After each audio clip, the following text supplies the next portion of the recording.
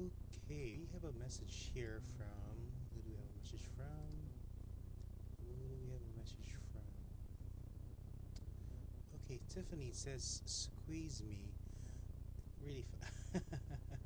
Anyways, it says, "Hi, Mark. I don't want to hijack the thread, so I thought I would just PM you. You can give me a clue about what we're talking about in the squeeze function in Liquify. I've started playing with Liquify, but I couldn't figure out that one out. Help.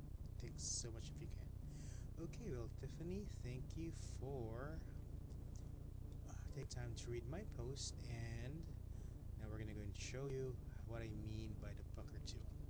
Okay, so we're gonna go and open up an image. Actually, we're gonna go and start from scratch here. Okay, so that we know everything is from scratch.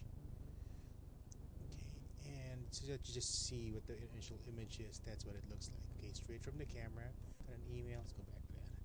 Okay, and I'm gonna go and zoom it in, okay, really close so we can see what we're talking about. Okay, so the thread was about, or there was a topic on the thread about the iris of the eyes, wherever it is, the colored part of it. Okay, so here's what pretty much I meant by the squeeze. It turns out it's not really a squeeze, but the pucker tool.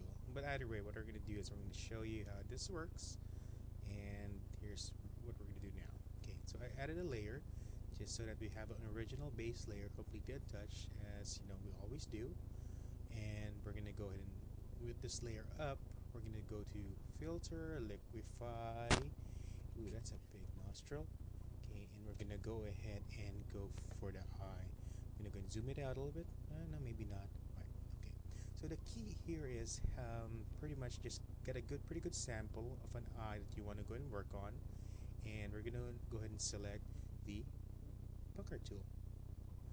Okay, so you're going to want to have your brush, okay, a little bigger than the black part of it, which is what is it, the cornea, I guess. Okay, and what we're gonna do is we're gonna try to shrink that so that we have more of the colored portion of the eyeball here, which is the iris. Okay, so this is how it works. Just go ahead and lightly to bring it in. Okay, and that effectively shrinks the black portion of the eye, which is, I guess, um, the cornea. Okay. And then let's go and work on the other eye. Shrink, shrink, shrink, shrink. Okay, and there we go. Hit OK.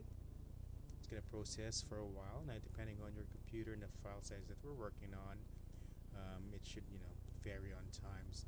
By the way, I'm using a Fuji S3 camera set to 6 megapixels on the high dynamic range.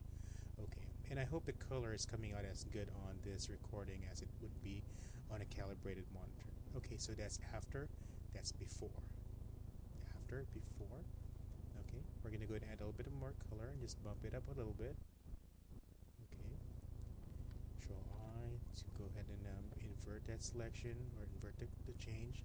And with our brush, we're going to go ahead and paint. Tap, tap, tap, tap, tap. A little bit of light in there.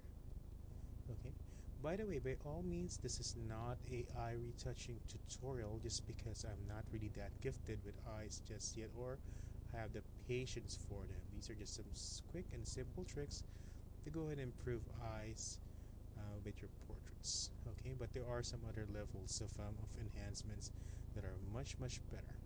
Okay, before, after. Okay, then when you look at it from afar, it looks good, kinda, sorta.